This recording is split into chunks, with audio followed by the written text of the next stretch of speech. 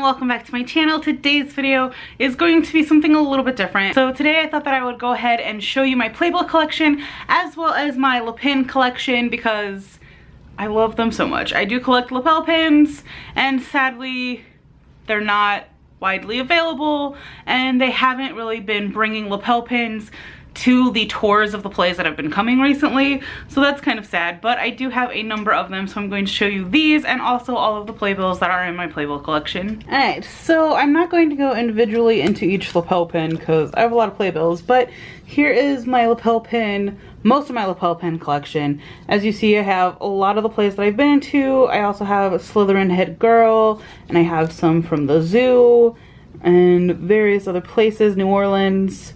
I love lapel pins. I have a few more that I just haven't put on here because I'm kind of running out of room and I need to put them in something else. But these are most of the lapel pins I own.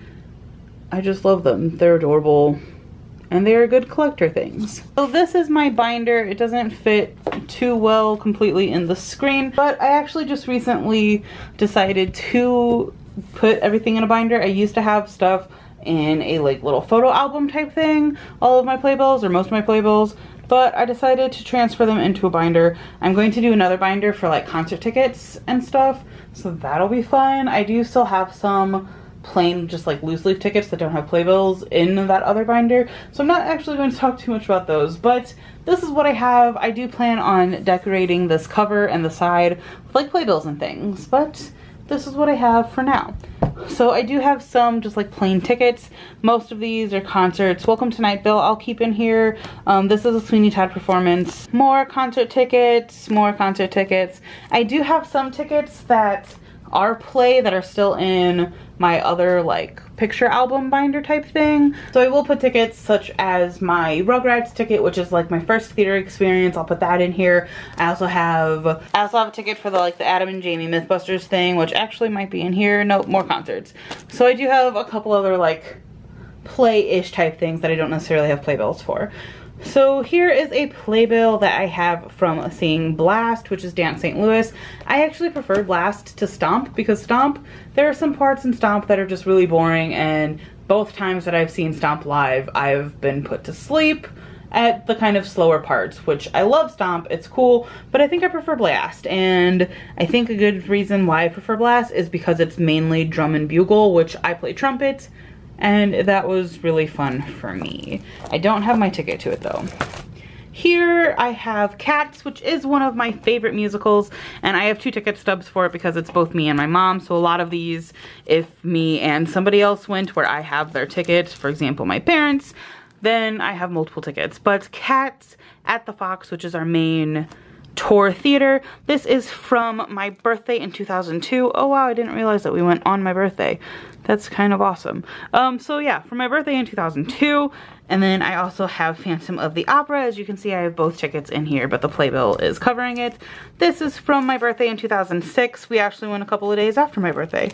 Again, didn't realize we went on my birthday. That's kind of awesome. And then I have Stomp here, which again, I prefer Blast, but Stomp is a fun show. And then I also have Edward Scissorhands here, which is a lot of fun. Edward Scissorhands is a ballet. It is pure ballet. There's no words, so it was good. But if you're gonna go see the ballet of Edward Scissorhands, watch the movie first, because had I not known the story already from the movie, I would have been completely lost. And then 12 Angry Men at a local theater here, which I don't have my ticket for. I actually went with a speech club to see this. And then The Lion King, which is fantastic, and I'm seeing it again next year. I'm so excited.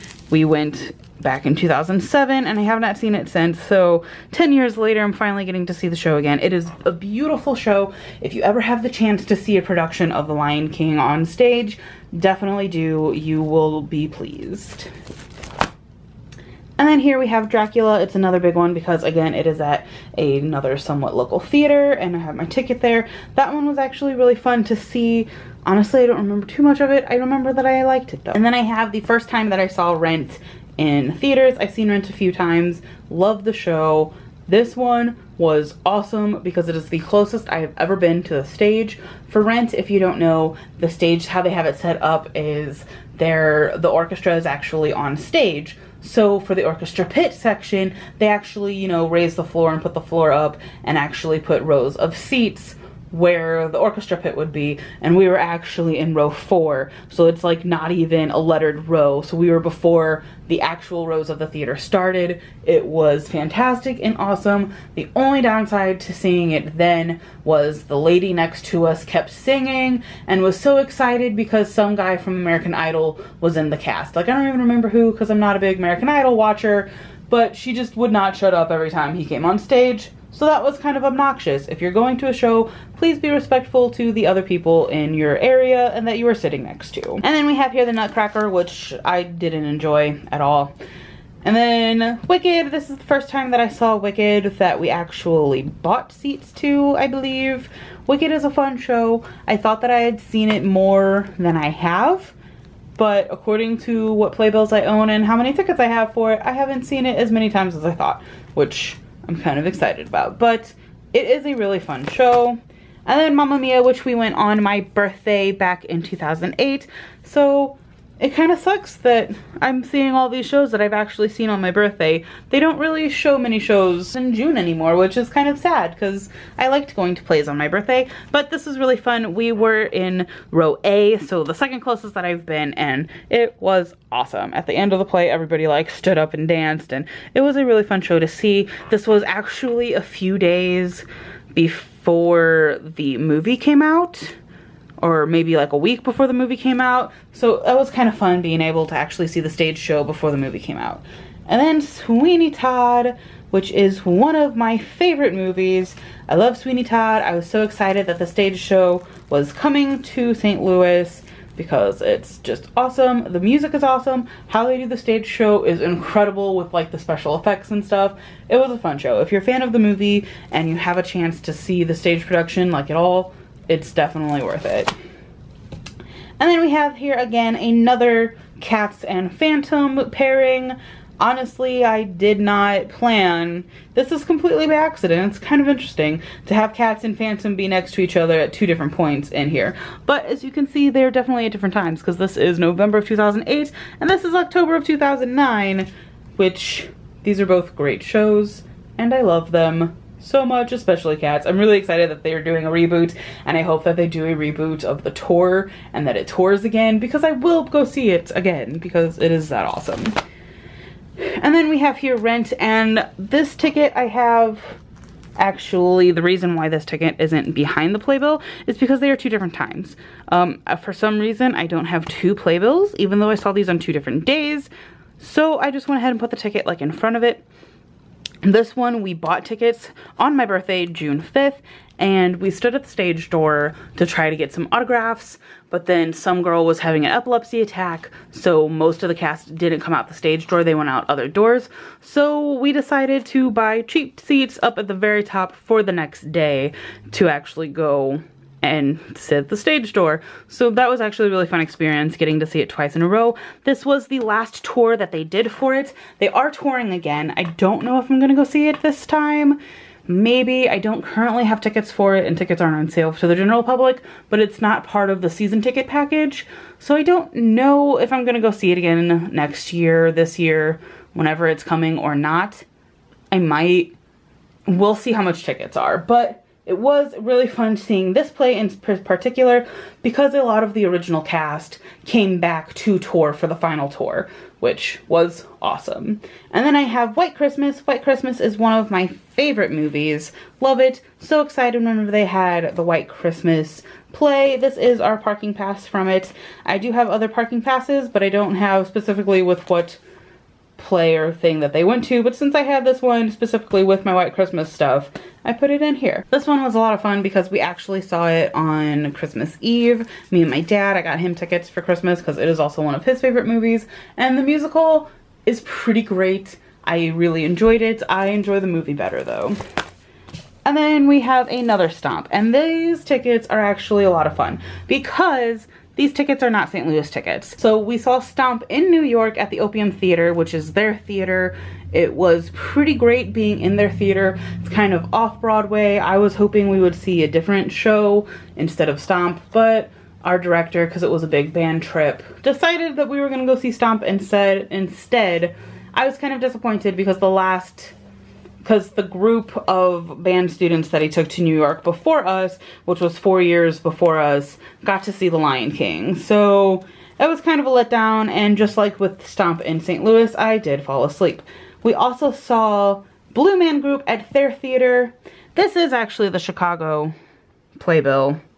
Okay, well, this one's fun. I didn't notice this when I was putting it together.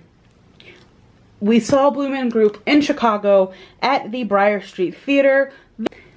However, this is the ticket from Blue Man Group at the Astor Place Theater in New York City. I have seen Blue Man Group in both Chicago and New York. I think I saw them in Florida too, maybe, probably not. I definitely saw them when they came to St. Louis. I prefer seeing them in their own theater because they get to do more and they don't have somebody there singing. When they play and go on tour and play like big theaters, they have like somebody there singing, and it wasn't as great as seeing it in their own theater. But yes, Blue Man Group in Chicago and in New York. Didn't realize that these weren't the same. I guess I don't have my ticket from the Chicago one, and I don't know if they gave us a playbill for the New York one. I really don't know, but this is what I have. And then Phantom again. This I don't have a ticket for, but it is definitely a different playbill from my other two Phantom playbills. I think. I need to double check that, but I don't have a ticket for it, but I have a playbill. In fact, it might be, I want to say I've only seen Phantom twice, so that actually might be an extra playbill from one of the other two. I need to kind of compare and contrast, but it is an extra playbill. And then La Cage, which we also saw at the Fox. This was a really fun show. It was, this was a good show. I enjoyed it. I don't know if I would ever see it again. This is based off of The Birdcage, the movie The Birdcage, which is a fantastic movie. I'm pretty sure that the movie came before the play. I could be wrong about that. But I also don't have my ticket for this. I don't know where it is. I really don't know because I keep everything together, so that's fun. I also have Elf, the musical, at the Fox. I also don't have my ticket for that. Again, don't really know where it is, but it is a fantastic musical, and I love Elf so much. So much. And then I have Avenue Q, which I saw this with my mom, which she's not a big musical person, but she loved Avenue Q. It is hilarious. If you have a chance to see Avenue Q, pretty much if you have a chance to see almost any of these, go do it because they're fantastic. And then here are my other two Wickeds. I apparently have only seen Wicked twice. I thought I've seen it at least 5 times. If I have seen it, I mean 3 times rather. I've seen it 3 times. I thought that I've seen it like 5 times. But I haven't, so yeah, that's fun. If I have, I don't have the playbill or the tickets for them, but I have seen Wicked multiple times. And this is a playbill for Cats. I have it on like its actual thing because it's not an actual playbill. It's a program for the Muni, which doesn't have the actual show on the front of the program. It's something. But Ken Page was in this show. Oh my goodness, I met him, I got his autograph. That playbill with his autograph in it is actually up in a cedar chest because autographs, if you do not know who Ken Page is, Ken Page voices Oogie Boogie in Nightmare Before Christmas. I did not know that when I met him. I figured it out after we met him, but I'm so glad to say that I have met Oogie Boogie. And it is fantastic. He really is a sweetheart. And then I have The Wizard of Oz, which I didn't really too care much for The Wizard of Oz. It was okay. Addams Family, which I did see with my mom on her birthday. This is a really fun show. This is one of my favorite shows. My mom even liked it, and she, like I said, she doesn't like musicals. And then I have Annie. I've seen Annie a few times. I saw it at the Muni as well. I don't know why we don't have a program or something for the Muni one, but I was in Annie twice, so I do enjoy Annie. And then Kinky Boots, which is a really fun play, or musical rather. So much fun. I really enjoyed this show. And then I have Elf the Musical at the Peabody Opera House, which is another kind of touring theater that we have here in St. Louis. And I like this ticket. It's pink. We saw this the day after Christmas. So the first one I saw like right before Christmas. This one was the day after, you know, a couple of years apart. And then the last 2 playbills that I have in my binder because that's the last two playbills I have, are two of my favorite shows, two of the last plays that are musicals that I have seen, and that is Matilda and Newsies. These are both fantastic. The kids in them are great. The dancing is great. The music is great. They are just wonderful shows, and I'm so excited that they are filming the stage show of Newsies to come out into theaters next year. So excited. So excited. I actually have this CD in my car and I've been listening to it a lot lately because I am obsessed with it. And that is it for my playbills. I hope you guys enjoyed this. I am going to add to this. I have season tickets for the Fox this year, so there will be at least 6 more shows that get added between now and next summer. So that'll be fun. Hopefully I'll see some more shows too.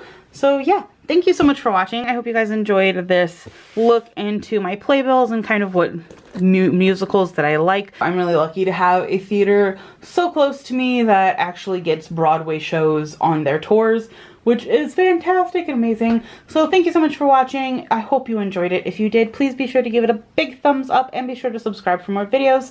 I hope you guys are having a fantastic day and I will see you guys next time. Bye.